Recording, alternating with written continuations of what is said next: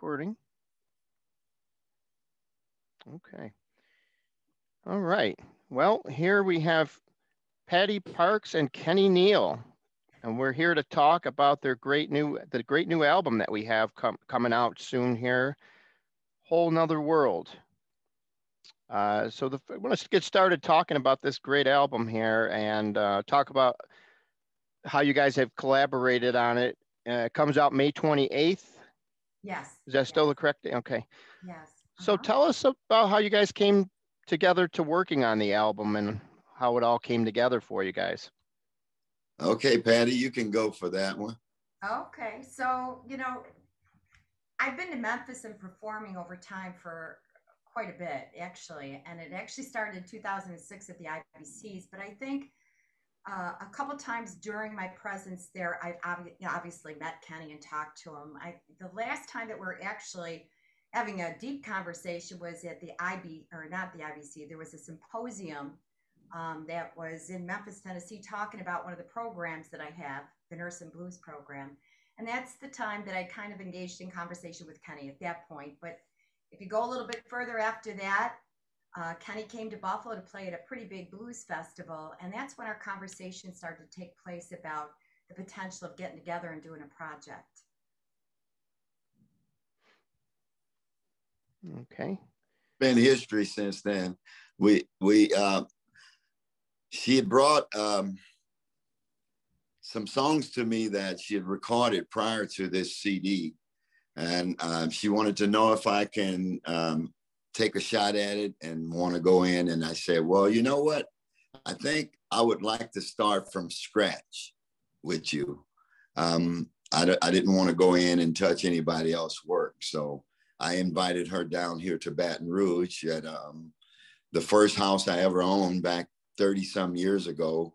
When I moved back here about 6 years now from Palo Alto, California. The first place I ever bought, I still had it. So I turned it into a living quarters for musicians in a studio, and they come there and record and stay. So she came down and that's when we really connected, brought out some songs, and we went in the studio with my younger brothers and some of my younger musicians that I'm kind of paving and leading the way for them, teaching them how the blues work. And they're great artists, great musicians. So I brought them in and we started to track with Patti. And I think it turned out real well. Oh, yeah. I think, Kenny, when you were talking about, your studio. And for me, when you guys picked me up at the airport, if you can imagine, Kenny brings me back to the neighborhood where he's got all his friends, right? And already, I don't know if you did it on purpose, but you set already the pace for me to kind of connect, right? So, yes. I mean, right down to eating catfish, right? I mean, everything, right? Starting to live and breathe the beautiful music culture that's there. And Kenny's a mentor. So in his studio, he brings a lot of young musicians that are just, anxious to, find out about the music business. And he's precious in terms of how much time he has, and he walks them through everything. So that was really impressive to me, Kenny. Yeah, well, we got down here in Louisiana, man, we got to give you our food first. The hospitality come first. Then we give it. So we just want people to feel welcome. And it was great having you here, Patti. It was really great. And I'm so happy about our final product. Oh, yeah. Whole nother world. It was a whole nother world for you. That's right. That was it. You brought something else out that I didn't know was in there. So thank you. There you go. Yes. How long did it take to record the album from beginning to end for you guys? Well, I don't really remember because I would work on and off like that. But we got it done over the period of about 7 months, I guess. Right. Would you say that, Patti? Yeah. I mean, there were some, I think I went down twice just because I wanted to do a few tweaks on the vocal. But other than that, yeah, it wasn't that much longer. Right.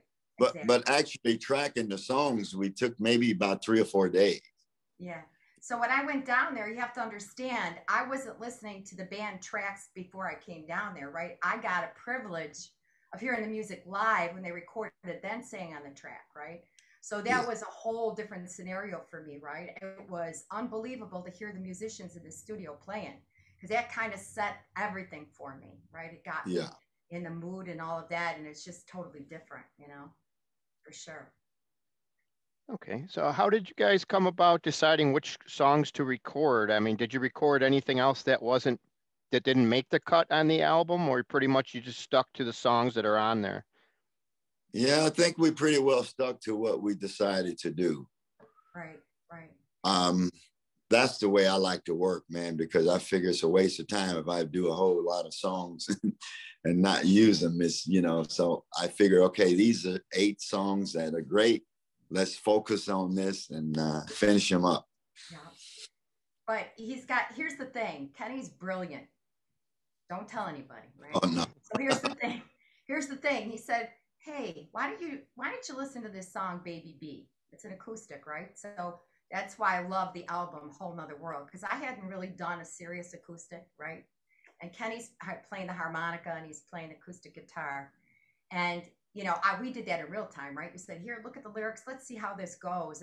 And poof, it was unbelievable. It was like we were setting a site in a movie. If you listen to a Baby B that Kenny wrote, you know, with Bob Greenlee, right? And it just turned out so good, you know? And, but the other songs Erica had originally had recorded. Yeah, we had a girl from this town, Erica Girain was her name, and she recorded these songs, and we lost her right after we did the album. So, and this was quite a few years ago. I mean, 18 to 20 years. And she was just so great. And I hated to see some of these songs go down the drain. So I pulled them out for Patti as well. And you did a great job with them, Patti. It was good. Thank you. Yeah. I felt it was a mission, you know, it was an honor because I could just picture this girl would have been a star at this point. Her vocals were incredible. So for Kenny to give me an opportunity to be part of a project that he was involved with really made it for me too. Yeah. And I was honored, you know? Yeah. Bring these songs back alive again. Yep. Yeah. All right. So Kenny, you had a hand in writing a few of the songs on the album. Do you have a certain method or process on how you go about writing a song?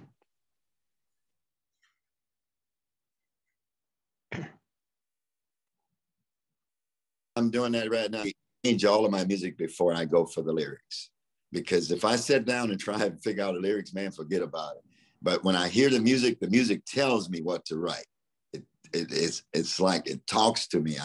I'm glad I figured it out. And I don't know if it's just a magical thing for me, but if I sit and listen about 2 or 3 times to that song, I got a story to tell. Okay. Was there anything else that you wanted to add about the new album? As far as this, what would be the best place for fans to purchase it? Stuff like that. Well, in our digital world, obviously, you know, any fan can get it online, any streaming, you know, it's available out there. It's dropping, like you had said, on May 28th. Mm-hmm. Also, they can go to the Patti Parks Band site.com. You can pre-order the album right now if you wanted to, but the album will also be in hard copy available through my website as well. Okay. All right. Very good. Anything else to add about the album at all?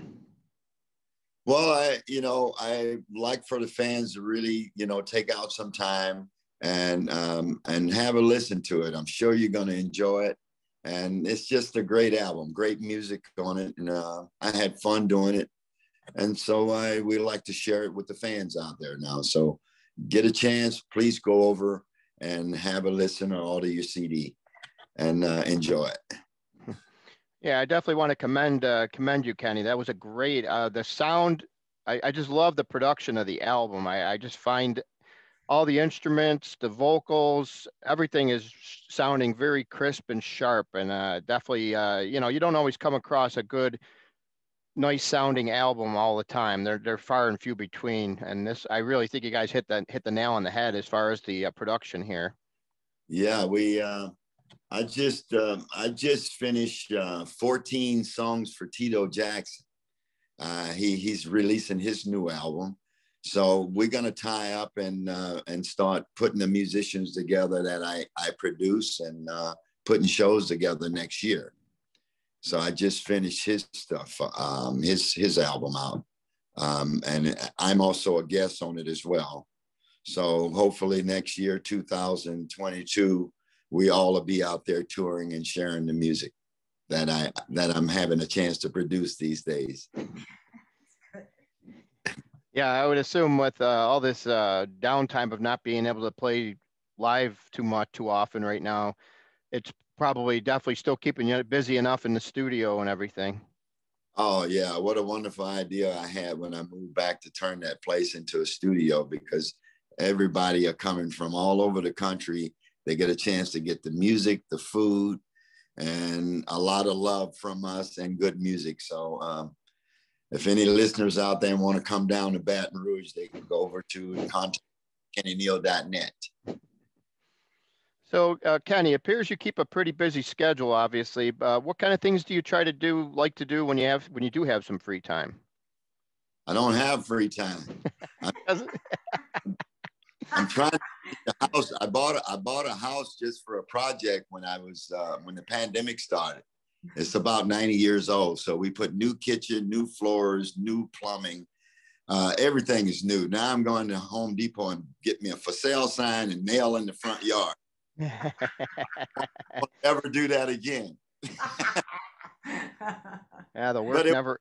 It kept me busy through the whole time, man. I had people come in and out, and they was doing the work. And it's a beautiful old country home here, and set on an acre of land. So I had that project going as well as in the studio. Mm-hmm. But I closed the studio down for probably about 7 months.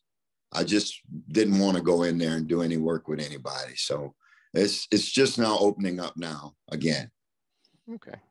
Yeah. All right, but I go Home Depot in and out. So Home Depot is your free time is spent at Home Depot. Yeah. So after this place go, I'm gonna chill out and enjoy my old cars now. There you go. Oh yeah. Around. Yeah.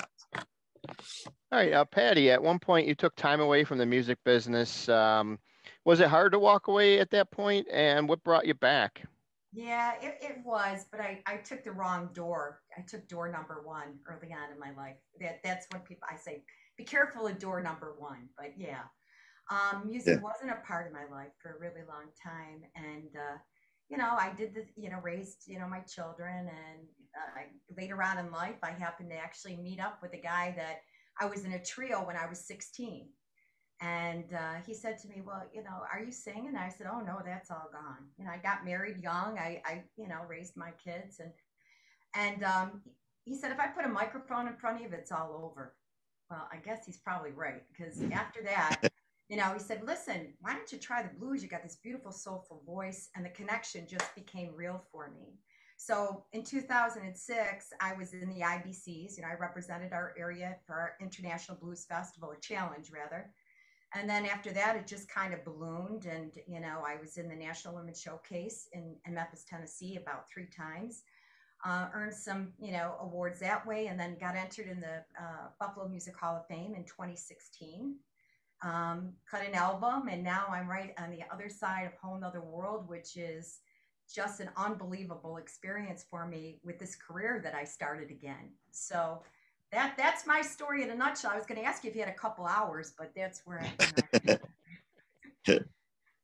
All right. The last thing I want to ask you about is the program you started, Nurse and Blues. If you can just kind of tell us a little bit about how it all came about.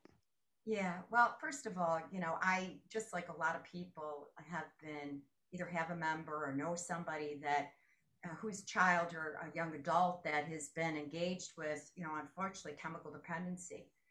And so being a nurse as well as a singer, right, a blues singer, I couldn't think of a better way to use the blues genre in a healing way. So I designed a program called Nurse and Blues, where a board certified music therapist does musical interventions, plans of care that are reflective of, the influence of blues music, whether it's through lyric or whether it's a recognition of lyrics and active participation. It could be from drumming or anything like that. And it serves like a way for which these kids can actually, maybe work through some of the things that have maybe caused as a, you know, a difficulty for them in their lives, and be able to kind of bring it to the surface. So that's been going on for about 4 to 5 years. We've served about 1,400, you know, people, from girls 13 to 18 in one campus, and then older adults on another campus. Okay. All right. Well, I'm going to leave you guys with just giving everybody an update. We'll start with Kenny. So, what are your plans for the second half of 2021 here? Well, to just put everything, line my ducks in a row, and have a couple of artists completed to go for next year that I'm producing. And right now, I'm right in the middle of producing my new CD, and it's going to be called, I think you're going to be the first one to hear, Straight from the Heart of Louisiana. And I'm working on it right now, and I spent all weekend this weekend in Clarksdale, Mississippi, and in Indianola, where Mr. B.B. King from. I went to his burial site and his museum this weekend, and paid a visit over there, and I got a lot of great shots for promotional shots in the Mississippi area as well. So that's what I did this weekend. So I'm working on my project as well as some of the other Louisiana artists we have down here, like Rockin' Doopsie. He's come from a musical family, but they're more Zydeco from Lafayette, Opelousas area. So I'll be sending Zydeco music out there to the fans as well. Nice. Yeah. Okay. All right. And Patti, what's your plans for the second half of the year here? Well, you know what? We're starting slowly as things are starting to open up.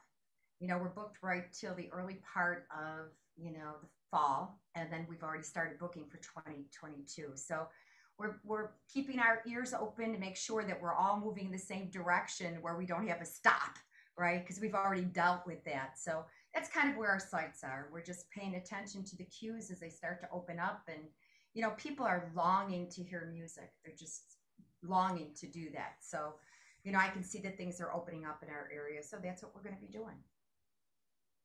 All right. Well, want to wish you guys good luck on the album. I think it speaks for itself. I think, you know, it's definitely going to do some good business. It's definitely a great album, and we'll definitely let everybody know about it and let them know about this video and everything. Other than that, I definitely thank you guys both for all your time, and it was nice talking to you. All right. Thank you very Here. much. Take care. Okay. All right.